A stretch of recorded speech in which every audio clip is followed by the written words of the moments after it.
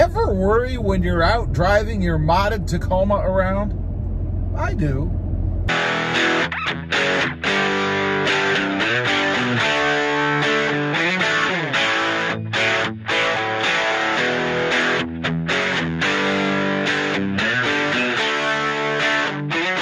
Well, good morning, everybody, and welcome back to RobMotive. So I'm curious.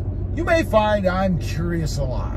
But I'm particularly curious about this today because I actually drove by a peace officer and it crossed my mind. So what I'm curious about is, do you ever worry when you're out driving your modded Tacoma around? Now, what I'm talking about specifically, and I don't mean, you know, parking it in a parking lot, people messing with it or taking something off of it or leaving it parked overnight somewhere and people screwing with it or anything like that. No, that's not what I'm talking about. I'm talking about things on the truck that might not be exactly up to code or specifically legal. Now, let me give you some examples. You know, my truck is arguably probably not exactly legal. And we'll start off with the tires, of course. My tires do poke out. I've got some wheel poke on my setup intentionally. I wanted it that way because I like it that way. So my tires stick out about maybe 1.5 inches or so, something like that, outside of the wheel wells. And I know in a lot of places, I'm not exactly sure, to be honest, here in Texas, in South Texas, but I do know in a lot of municipalities, you can't have your tires sticking out away from the fender wells. And there's good reason for that. You know, I really don't have a problem with it being that way. And the reason is to keep junk, stones and stuff from flying outside of the wheel well onto your neighbors, your people behind you, right? So I understand why that is. I don't know that I agree that just having a tire stick out about 1.5 inches makes that much difference, because things are going to pop out from under the tires anyway, even if you have mud flaps back there, which, by the way, I'm not a big fan of either. So I understand why, but nonetheless, my truck isn't exactly legal when it comes to that. Next up is the window tint. You know, I always go less than legal when it comes to the window tint. I have 20% on my front windows right now.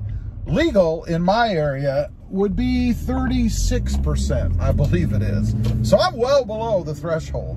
But I think if you're going to tint your windows, you know, it has to be evident. It has to be substantial, enough to spend the money to do it. You know, if you're going to put something on that really does little to nothing, then why waste your money and why bother? And there are a couple of reasons why I do it. One, I love the look of it. I think that this level looks awesome on the truck and also matches the factory rear windows, which come tinted, by the way, as close as you can get.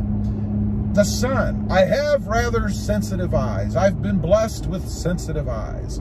I've had a detached retina, not detached, but torn retina in my left eye. And of course, that's the side that the sun is going to beat in on. That eye, for me, is even more sensitive to bright light. So there is a little bit of a medical reason, I suppose, although I don't have any kind of medical exemption or anything. I probably could if I, you know, took the time to go to see a doctor about it or something. Who knows? But it does serve that purpose for me.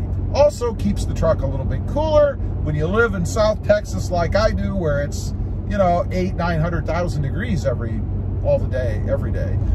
It helps keep things a little bit cooler in the truck, and it also protects the interior a bit from the fading properties of the sun to keep those rays out, right?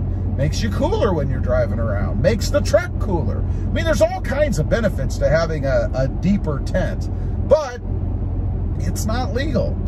The last thing is the taillights. You know, I went with a pretty darn heavily smoked taillight on the back of this truck, and I love it. I love the way that it looks. I think it really sets off the back of the truck, blends in well with the truck, and I think it looks really good. It also eliminates the chrome that comes inside of the factory versions, right? Now you have to have some kind of chrome in those, obviously, something reflective. Otherwise, it kind of defeats the purpose. Now, like the tires, there's obviously a reason why, and that reason is visibility. Not so much at night. I don't think it really matters much at night, because when it's dark, obviously, when you have a light flashing or a brake light going on, you're going to be able to see that pretty darn well.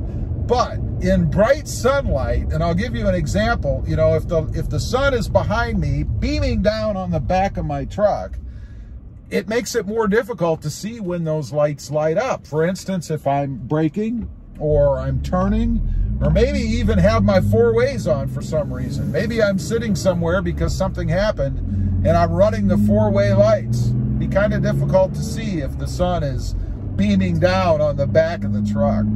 So, you know, there are three things that I'm running on this truck right now that aren't really up to code or legal as far as vehicles go. So I mentioned in the beginning that, you know, out in my travels today, I drove past a police officer who was sitting off to the right of me, and then there was no traffic behind me.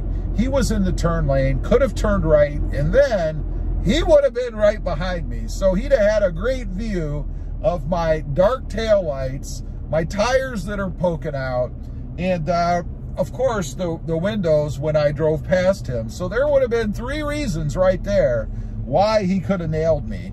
Now, I do believe that in most cases, unless you are just absurdly violating the law, that the cops aren't going to pull you over for something like that. I really don't think that's going to happen, and I think in most cases you probably have nothing to worry about.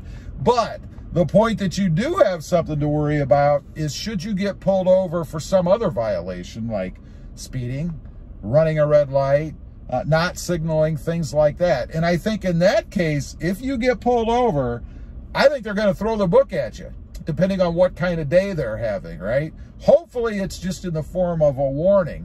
I have heard stories, and you know, this I think is absurd, but I've heard stories of the police demanding that you remove the tint on your windows while they have you pulled over. Now, unless you have a razor blade with you or some kind of tool, I'm not exactly sure how you could even do that. You know, I don't think it's probably possible. I don't think your fingernail is probably, unless you have long fingernails, enough to get there and start peeling that tint off. And what a nightmare that would be.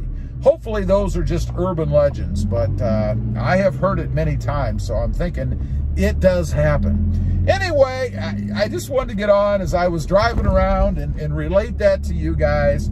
Do you ever worry when you're out driving around in your modded Tacoma? Maybe you've got a couple of things on there that aren't exactly legal? I'd be curious to know. Leave a comment. Also, real quick, I do have two additional channels.